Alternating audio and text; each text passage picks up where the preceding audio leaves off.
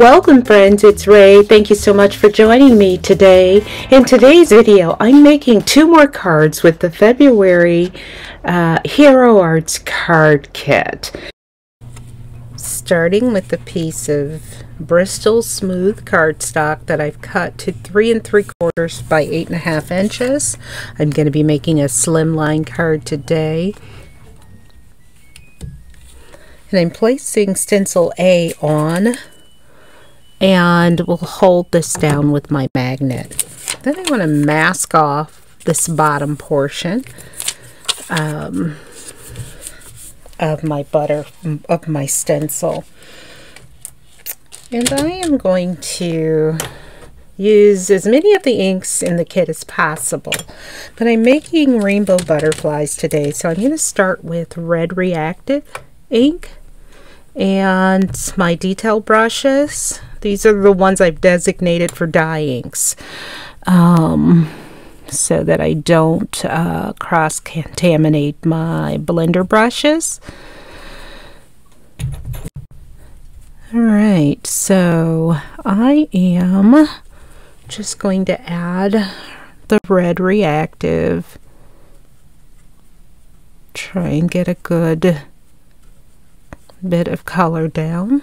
Then I'm going to bring in the color palette from the kit, and then I'm going to bring in orange.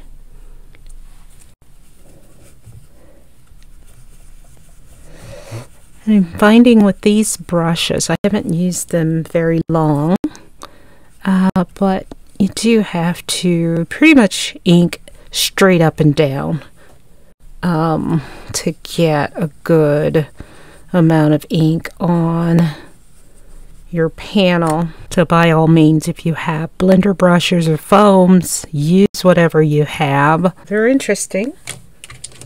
I think I have to get used to them, but the jury's still out on these. Okay, now I'm going to bring in yellow, and I am overlapping the colors just a bit. Since these butterflies overlap, so I guess there will be a certain amount of blending, which I like. Okay, now green. I'm going to come in. This small butterfly is green. Bring in a piece of Post-it note. Since this one is so small, I do want a little green on the next one just to blend, but I don't want a lot. So I'm bringing in this Post-it note to prevent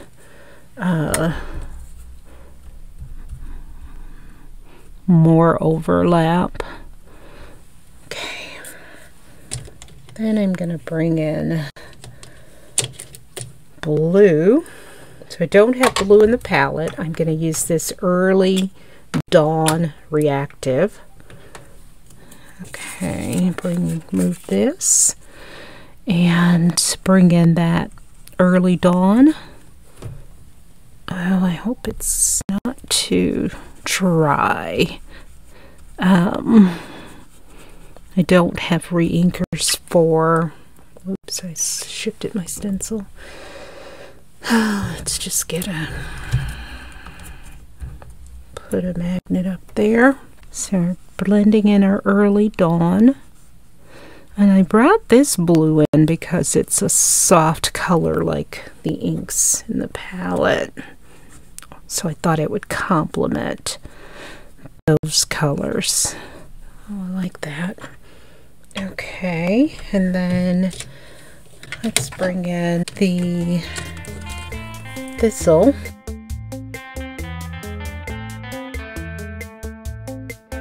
We'll bring in more red.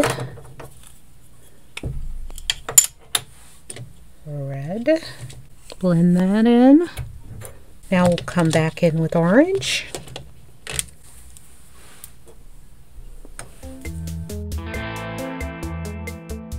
Now for the reveal.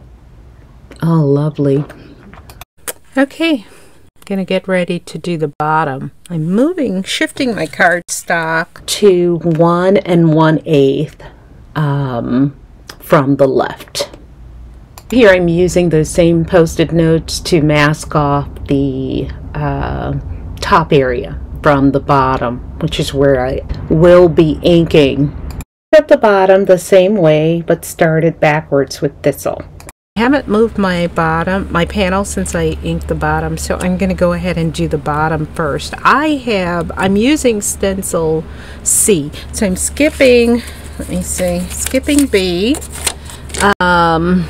because I don't want these designs as a part of this panel. Here I'm bringing in the red and placing that on top of my purple butterfly to accent it, and then I'm going to bring in my green to accent the blue. I'm going to keep bringing in colors to accent my bottom butterflies. I accent the third butterfly with blue and then the remaining ones with yellow. And I clean my stencil off just a bit off camera there and bring it back and place it over the top butterflies so that I can go ahead and add the detail to them. I finished the detailed coloring on the top portion of my stencil and then used my heat tool to dry my panel. So I have my panel in my splat box. I have dried my butterflies and now I'm going to spray them with water.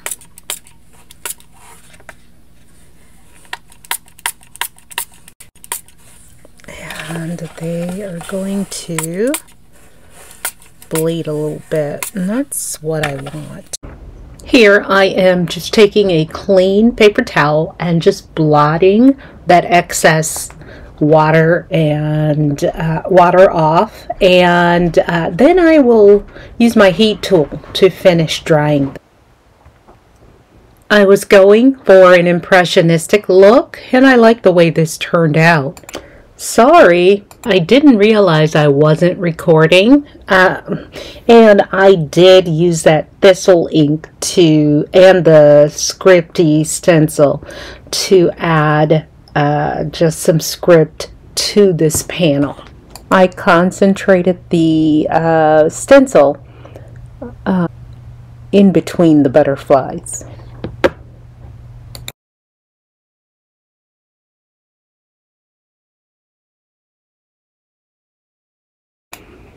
So here I'm working on my sentiment. I'm using Canary cardstock by Hero Arts and alabaster white embossing powder with clear Versamark ink to ink the sentiment from the kit. So I am going to use the fuchsia and gold duo spray that came in the kit. I've already mixed mine with water and fill it about an inch, all the way up to about an inch from the top, and that's just above this label. Shaking it well, and I am just going to spray the ends or around the perimeter. Don't want a lot of this spray, but I want I guess enough to kind of tie it in with my design. So that's enough. I do want to splatter my yellow butterflies a bit, just enough to get color on them. So now I'm going to just use a dry paper towel to get off some of this excess. I don't want all of that. Getting off the excess ink or spray from my butterflies, and then I'm going to bring in my heat tool and just finish speed up drying on both the butterflies and my panel. Okay, I have my card panel. I've trimmed it down to 3.5 by 8.25. I've popped up my sentiment using foam tape to add a bit of texture, and then I'm going to align that flush right. I am placing my butterflies on my panel, trying to get them situated where I want them. Then I will bring in some craft tacky glue and affix them to my panel. Since my canary cardstock is more expensive, I did cut my butterflies from that same panel that I'm using for my mat and then replace them with white butterflies. I have partially released the release tape on my focal panel. Before I commit it, I just kind of want to make sure I have it where I want it. And if the release paper folds back in, I can use my tweezers to fish that out. And to finish off this card, I'm bringing in my Purple Rain Nouveau glitter drops and adding 3 of those. I really love this impressionistic look. So card number 2, I'm using the rub-ons, the rub-on butterflies from the kit, and just cutting out the ones that I think I'm going to use for this card. This large floral and placing it in the bottom left corner of my slimline card. I've cut my panel and I'm using cardstock from the kit.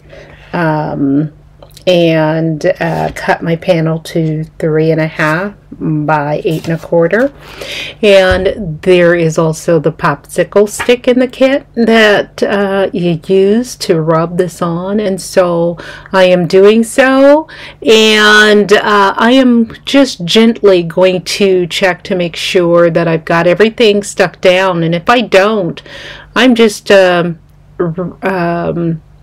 placing that to film back down and making sure I add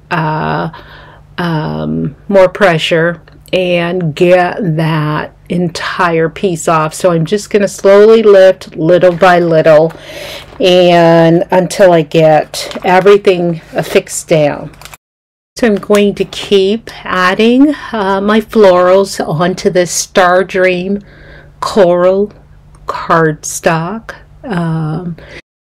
Next I'm going to place my panel into my Misty and place my grid sheet over top and then line up my sentiment thank you from the kit, and I will stamp this 3 times to make sure I got good coverage.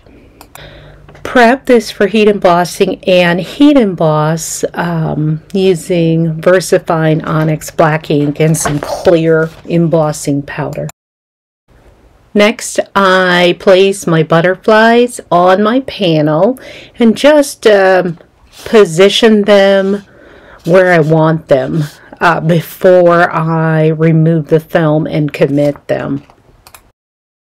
Off camera, I did cut one of my butterflies in half so that I could use one as if it were a side image and then the other kind of floating off the edge of the panel.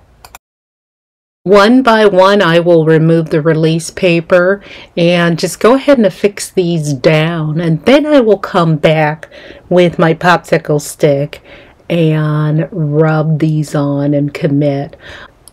I do that off camera for this card because in card number 1 I showed you that full process. So didn't want to waste your time on this one. And then once I'm done with committing all of these images, add a few more florals towards the bottom, and then we'll add some Purple Rain Nouveau drops just to tie all of this in, and I like the way this turned out. So here I'm bringing in my craft tacky glue, and I'm going to affix this panel to my black card base.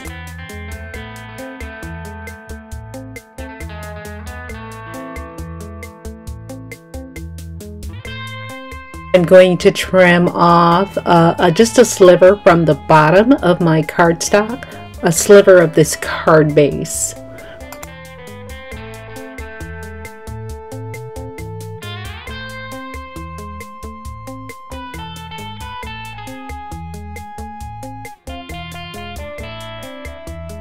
Let's take a closer look at both cards I made in today's video. As always, thank you so much for joining me today.